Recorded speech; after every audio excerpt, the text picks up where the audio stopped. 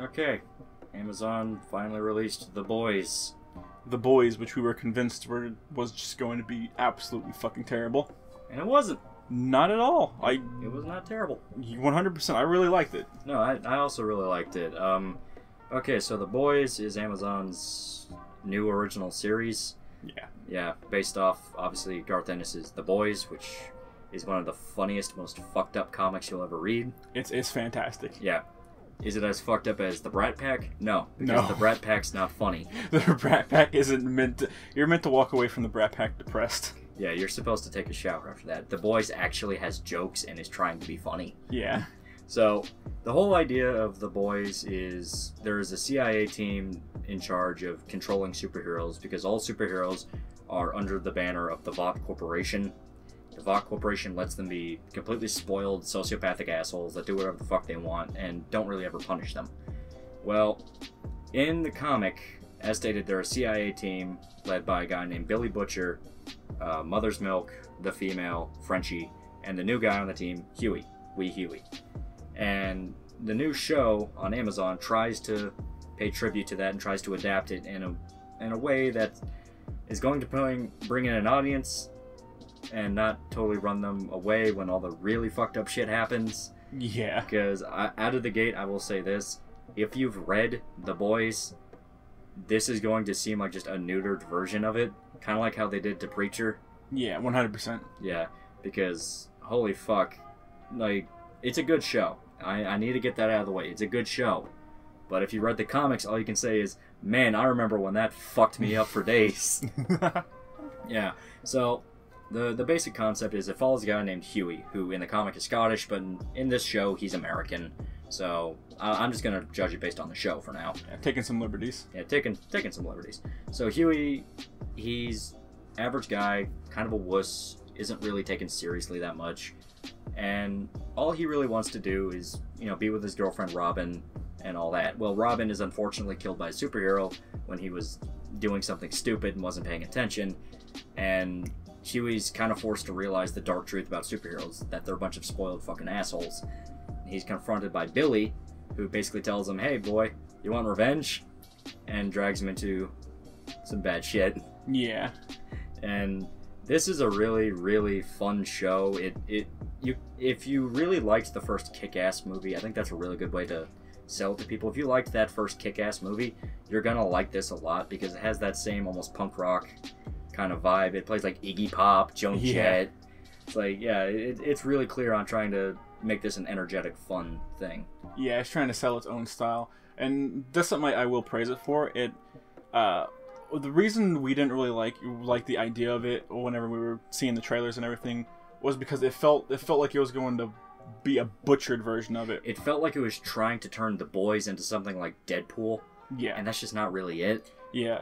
But after seeing the show, it feels kind of like an adaptation of something like Ghost in the Shell, where, you have the original source material, you have something else, and it's something else that is its own thing. Yeah, so it has the same characters. Yeah, so it's not like the 1995 Ghost in the Shell compared to the manga, or 1995 compared to Standalone Complex. This is its own beast. Yeah. Yeah. Where everything has its own way of doing things. And the show does actually stay pretty loyal to what it does adapt. Yeah. I mean, you have the Seven, which is kind of like the Justice League of the world. Yeah. You have the Boys, although they do tinker with the origin of that. Yeah. Where in the comic, the Boys from the get-go are CIA. Yeah. They were a team set up, to combat superheroes because Vought was trying to buy influence into the government, and they were basically saying, fuck you. Yeah. Well, in the show, they were CIA. Then the shit with Mallory and Lamplighter and all that, and if you read the comics, you know what I'm talking about, that whole fiasco. That happens, and they're shut down, and Billy is trying to piece them together without official approval from the CIA. Yeah. And it is fun for what it does bring to the table that's new. Yeah. Like, there's the conflict with Translucent, which I don't remember if that was actually in the comic, but... I don't think it was. I don't think it was either, but what they gave us was pretty fucking good. Yeah. And the whole thing with the show is it's really trying to bring this into a way that is modern but does not feel modern day. I had to put that in massive quotes where you know what I'm talking about, where ultra diverse, ultra this, ultra that. It does have minority characters, you know, like black people, there's lesbians, it does even bring up Me Too. But a big thing with The Boys is it is a brutal satire of corporate and American culture. Yeah. So whenever you see something where you're about to roll your eyes and go, well, of course they're going to do this, remember that everything in The Boys is a fucking joke. Yeah. Because there's this shit with Starlight. God. Yeah. Oh, fuck Starlight. So essentially, in order to be inducted into the Seven officially, Starlight has to just straight up like accept some sexual abuse. Yeah, which honestly the comics were a bit more fucked up. Oh, 100% more fucked up. Yeah, because in the show she's Me Too'd by one of the lower guys. In the comics, she straight up had to suck Superman's dick. Yeah. Or she was gonna die. She didn't stop Superman. Yeah, no. And that's the thing with The Boys, where, you know, you have Watchmen, which is trying to be the ultra classy deconstruction of superheroes. You're like, oh, Rorschach was the true hero because he had principles to stand on. Dr. Manhattan believed in genocide through approval. The Boys is more like, I want to suck this guy's dick, but then he fucks a dolphin, and I don't like that. Yeah. You know, it's a lot more just, like, turn your brain off, have fun thing. Yeah. Which comes from the fact that Garth Ennis fucking hates superheroes. He really fucking hates superheroes. Let's let this guy that hates our whole career be part of the club. Oh shit. Yeah, because every time he was put on a major character, he fucked with them. Like, and you think the legacy shit they do now is bad with Marvel, where it's like, oh, Thor's a chick. Garth Ennis wrote it to where Green Lantern got raped in a bathroom by a huge black guy. That fucking happened. And not even mentioning what he did with Punisher and Marvel Knights, where Garth Ennis really loves the Punisher, he just hates everyone else. So you have to expect that going in, where whenever there's a superhero, 99% of the time they're a bad person. Yeah. Like, very rarely, even in the comics was there an exception. And that is something I picked up on, where they're trying to make Billy, like, ultra prejudiced against superheroes. Yeah, like, mega prejudice against all superheroes. He directly drops the line of all soups are the exact same. All soups are the same, and all soups are bad. And it's one of those where it feels like they're trying to frame that as, oh man, that's so unreasonable. But like, as someone who read the comic, I'm like, yeah, he's right. Not even as just someone who's read the comic. Like, as someone who's just watching the show, you've seen that so far, there's literally only one superhero in existence that is a good person. Yeah, that's not a huge fucking cunt. That is one good person. Yeah, because A-Train, he's supposed to be the Flash. Egotistical jackass. Yep. Queen Maeve, she's supposed to be Wonder Woman. A coward drunk. A coward alcoholic. Yeah, who in the comic is actually like a bitter asshole that mentally abuses Starlight super hard. Yeah, that's something I didn't think they did very well in this, because they try to make her a little too nice. Not only a little too nice, like this is going to end up being more than one season, assuming it gets approved. It has to, because it has a mega huge cliffhanger, and I hope it's already been approved for another season, because it's that good, and I do want to see it finish. Yeah. But she seems super redeemable. Yeah, she seems like she actually has the chance at a redemption arc. Yeah, whereas in the comics, no one... It was a tiny little redemption arc. No one deserved a redemption arc in the comics. Not a single one. And Homelander, he's supposed to be Superman. He's the worst out of all of them. He's fucking scum, yeah. He is a psychopath. And one thing that I did notice with the show is they emphasized only really on the Seven, while in the actual comic, there's all sorts of superhero teams. Yeah, there's the fucking... Avengers, botched X-Men. Yeah, X-Men. They have a whole bunch of fucking people they played around with, because, you know, Garth Ennis was making fun of everyone. Yeah. So, yeah, that was the thing. They even had, you know, Stan Lee jokes, where Stan Lee was like their bitter-ass informant that said motherfucker all the time. Yeah. It was great. And with the show, as stated, they're focusing a lot more on the Seven, which I think is just kind of weird, because that was like the most powerful team. Yeah. So you're starting with the most powerful ones. You're starting with the Justice League rather than with the Avengers, you know? Yeah. Avengers strong, Avengers don't have Superman. Exactly, yeah. But it's still, I can see what they were doing, and I do like it.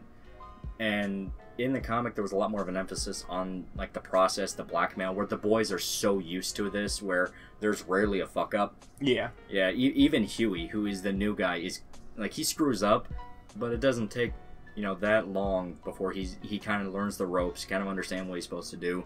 And the Huey in this is actually more clever, where he's a lot more of a techie guy, while the Huey in the comic is literally just a Scottish conspiracy theorist stoner. Yeah. Which I thought was fucking hilarious. And there is some pretty clever jokes in this. I actually think that on its own, with its own humor, it's pretty good. Yeah, it stands alone for sure. Yeah, so I think this is a good adaptation where if you just completely separate yourself from the comic, this is funny. And this is good. Yeah. Carl Urban, I fucking love as Billy. Oh, yeah, 100%. Yeah, where Billy, I think they actually got right. It's just the writing around Billy, I think, got a little like, that's not really him. Yeah, they changed a lot of stuff, and I think that might come from the fact that they changed the way the boys operate from the comics, where, like, in this, they're just 100%, like, they're guys with training, but they're still normal people. They have literally no edge on superheroes whatsoever. Yeah, which is different from the comic, because in the comic, they were supplied with the chemical that makes superheroes, because the whole idea was you have to be on the same level. Yeah. So you won't immediately fucking die. Yeah. And in this, they shoot for more of, like, they're just finding out about the chemical, just finding out about the origin of superheroes, which is a tad odd. Yeah. But, it's forgivable. But what makes me weird is, okay, Billy as a character, Billy Butcher, he's a leader. Obviously, he's supposed to, in the comic, he visually looks like the Punisher, which I think is an intentional thing from Garth Ennis. But anyway, Billy is the kind of guy where he walks into a room, it doesn't matter what room it is, it doesn't matter what anyone else is doing, they do whatever the fuck he says. Yeah. That's Billy. He is ultra manipulative, he knows what he wants, and he's gonna get it. In the show, they actually try to make people argue back.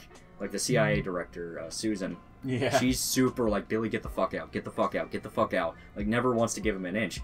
Well, in the comic, it opens up with him fucking her on her desk. And that gets him the boys back. Yeah. Like, that is how much control Billy has over so many people. It is insane. So I get they're trying to make him a bit more, I guess you could say, human. A bit more likable, maybe. Yeah, a bit more likable. It's just kind of some disappointing from, what you get. Yeah, it's like someone who's a fan of the comic isn't going to come in here and be like, yeah, that's 100% Billy. They're going to be like, nah, fuck that. Yeah, it's like, that's not Billy, come on. Yeah. But they still do, they have a lot of fun.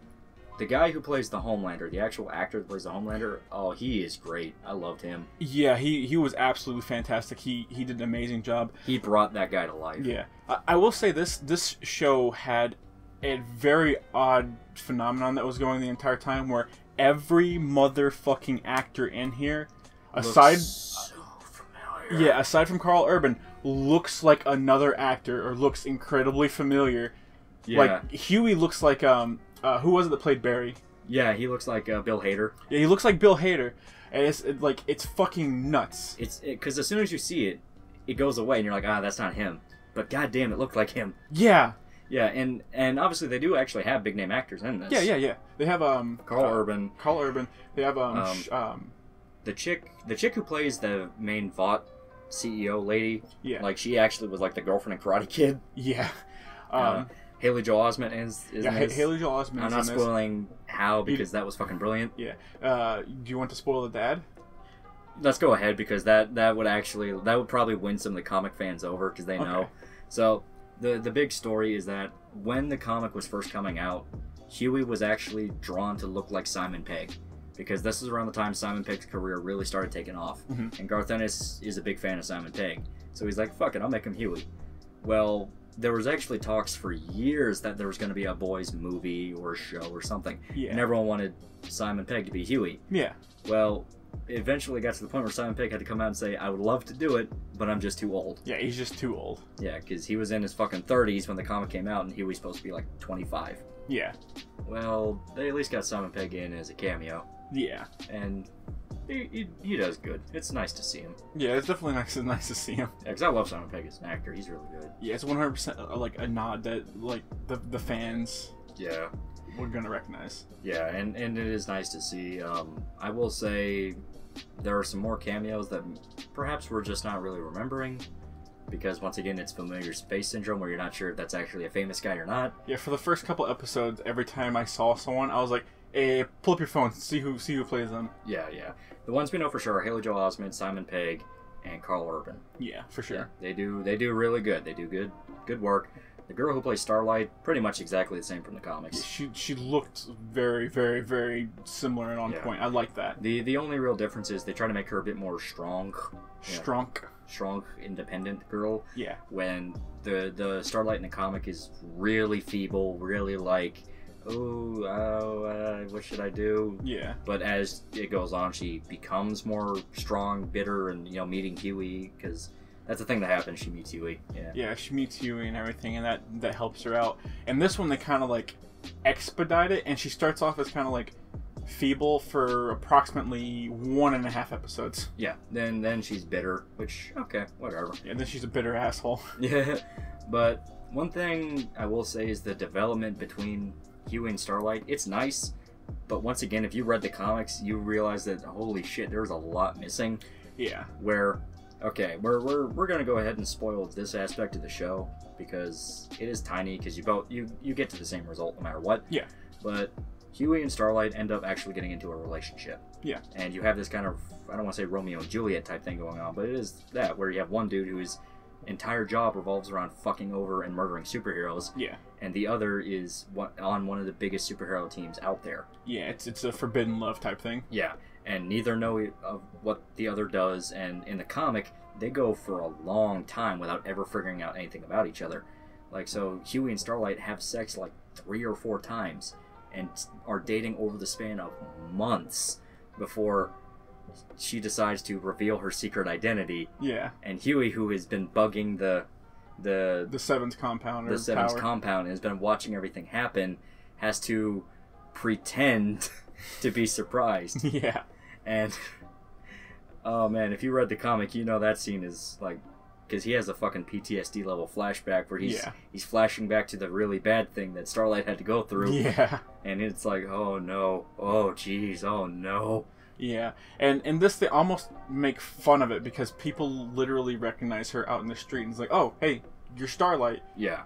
Like, it's literally impossible for Huey not to recognize her. Yeah, and I get that. It's just one of those where that scene is just so good. But whatever, it's fine. Who cares? Yeah. And I did think they did, so Huey's PTSD flashbacks, I think they did them in a really, really well done way in this. I liked what they were supposed to represent. Yeah. Where the whole idea is that Huey is, by nature, he's not a violent guy. He's not like Billy.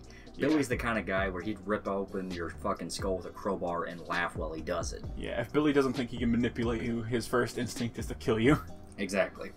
And Huey, by nature, he's a good guy. He doesn't want to hurt people. He doesn't want to torture people. That's just not him. Mm-hmm. Well, the whole thing is he flashes back to the death of Robin whenever he's at like a period of extreme stress, or he's not sure what to do next. Yeah. And those flashbacks make him do some really bad things. Yeah. Yeah, we're not going to spoil how, but man, he hurts Translucent. Translucent. All the superheroes have it coming. None of them are redeemable. None of them are redeemable, but the Invisible Guy gets it so hard. He does. Yeah. So this is a really good show. It's really fun. It's hard to talk about it without delving too much into shit, but this is one of those cases where we want to avoid that. Yeah, we want to avoid it, but at the same time, we really want to spoil it because it's like one of those things where you want to talk more about it. You want to talk more about it, and obviously it's hard not to relate to the comics, so yeah, it can be kind of a jumbled mess to talk about. Yeah. Especially since this is a show that just came out, so you're not sure, how many people are going to watch it, how much of this is that. Yeah. But no, it's a good show. It's a fun show. I will say when it actually tries to be like an action show, it can be a little like, oh, that's cheap.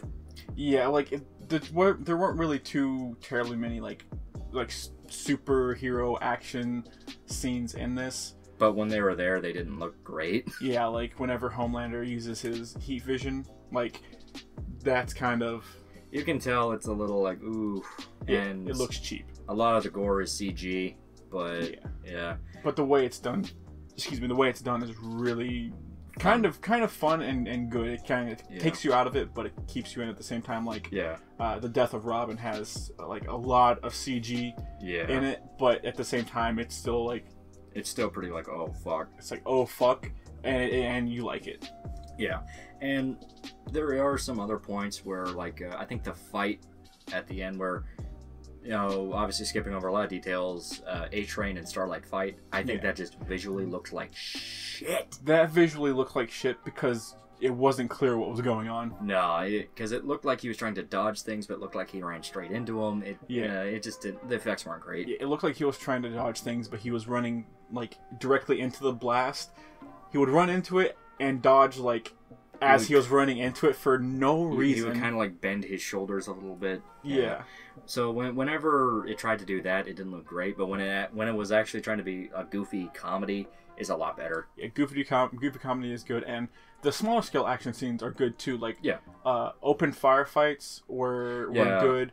The female is fun. Yeah, the female's fun. The beginning scene with Translucent, I thought was that done was great. Pretty fucking well. That was great. That's a lot of fun.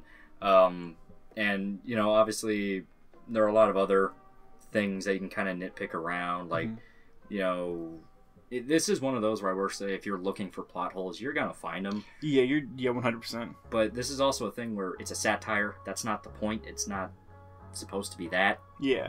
So, you're looking for the wrong apple in the wrong tree. Yeah. So this is one of those where if you can laugh at the humor, if you can appreciate just kind of the general edginess of it all, you'll probably really like this. Fair warning, the greatest scene ever involves the Deep, which is the Aquaman of the world, and a dolphin.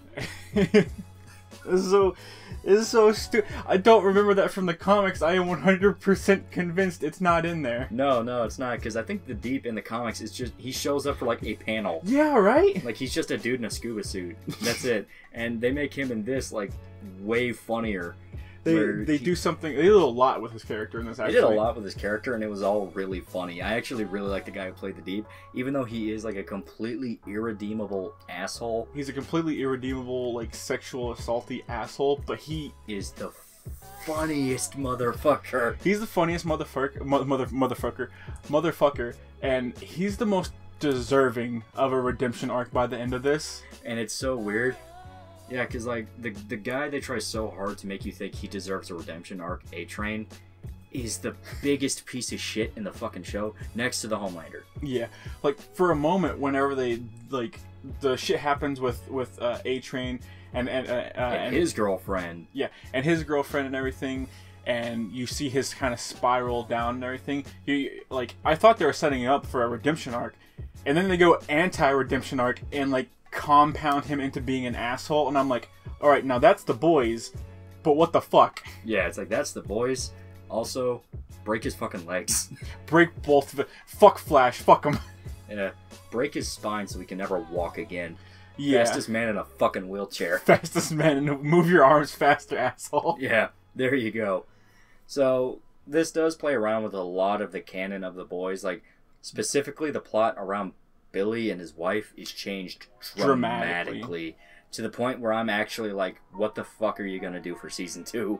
Yeah, it pumps you up to see season 2 150%. Yeah, it's just one of those where it's like, holy shit, dude. Yeah, and it's really weird because this was only an 8-episode series. Only about 8, yeah. Yeah, and it feels like if they just gave it that extra, like, 4 episodes, you would have a lot covered. You would have a lot. It would be like a complete season. As it is now, it feels like a mini-series that needs to have, like, 2 more episodes to finish up. Oh, yeah. And all in all, this is a lot of fun, really great. Characters do really fucked up shit, but that's the point of the show.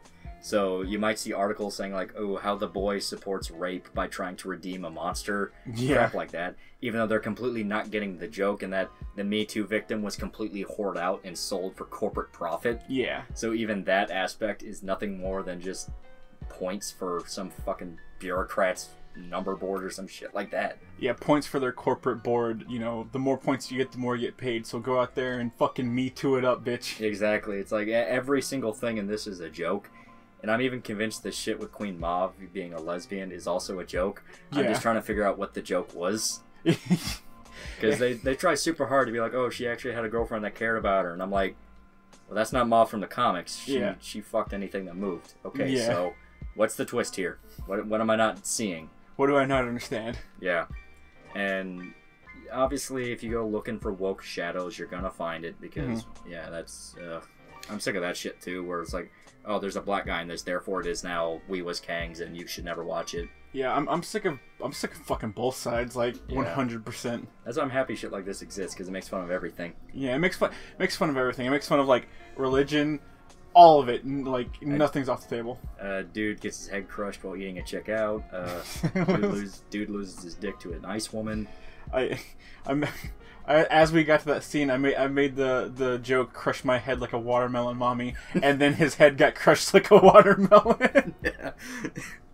So it's that kind of show. Yeah, it's fantastic, and I do have something I want to say to Seth Rogen himself, because he was a producer on this. He was a producer and he made a cameo. Yeah, and he made a cameo. That was another one we forgot. Yeah, Seth Rogen himself was in this. He played Seth Rogen. I don't know what like thing he had to do with this. You know, I'm not sure how big of a producer he was on this, because there's a lot of fucking producers on this. Yeah, Garth Ennis himself was one. Whatever it was, like, thank you for not being yourself. Yes, thank you for fucking off. Thank you for fucking off or taking this seriously, because, like, he claims to be a big fan of The Boys. Yeah, he was also a big fan of Preacher, because he was one of the executive producers behind that. Yeah. After this, I do believe him on this, because this felt like it was crafted with care. Yeah. Yeah. So, and I definitely see that, and it's the fact that Seth Rogen, you know, he's super into the woke shit, so I was fully expecting, like, oh, he's gonna shove a bunch of crap in. No, not really. This makes me wonder how much of the woke shit is just him fucking goofing on people. I know, right? It's like... Was he never woke? Is Seth Rogen a Nazi? I don't know. I don't know. But it's a great show. I'd say it's worth getting Amazon to check it out. Yeah, 100%. Especially if you get like a free trial or something. Yeah, free trial or hack into your friend's account. No, oh, wait a minute. Yeah. So, watch it. Watch it 100%. Yeah, fucking see ya. See ya.